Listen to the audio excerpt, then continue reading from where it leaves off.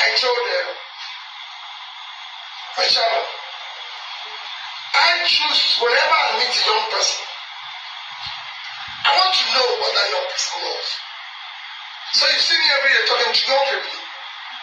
So just this morning, I went somewhere with the chairman. And a young lady was to board the water for me to make tea. I said I will do it. She said she will do it. She was excited to do it. She was worried when she said to me, she was almost in tears when I lost the election. And I said, so what's your name? She said she's this. Called her name. I said, so who are you? She said she was Nasarawa. So I said, where do you go to school? She said she went to University of Nasarawa. I said, so what do you do? She said she has no job. She graduated since 2018. Say, so what are you trying to do? She told me she's learning how to do baking. So why are you not, instead of being here to do this? Say she doesn't have 75,000 naira to buy an oven. Okay, so many people at the back there. So what I'm going to do is, that's the life you get in Nigeria. People who don't have money to buy.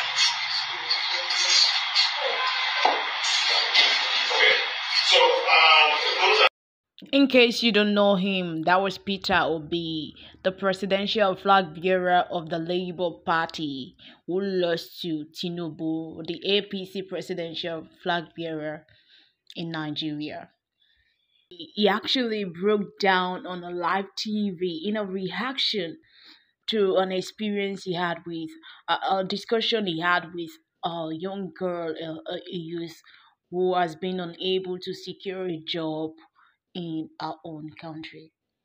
Apparently, some Nigerians are definitely not happy about this development. So, what's your take about the results so far and the emergence of the president-elect Bola Ahmed Tinubu? And with this development, do you think people would turn out in mass to vote during the governorship election?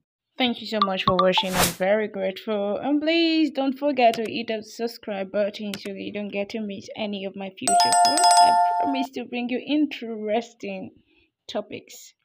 God bless you.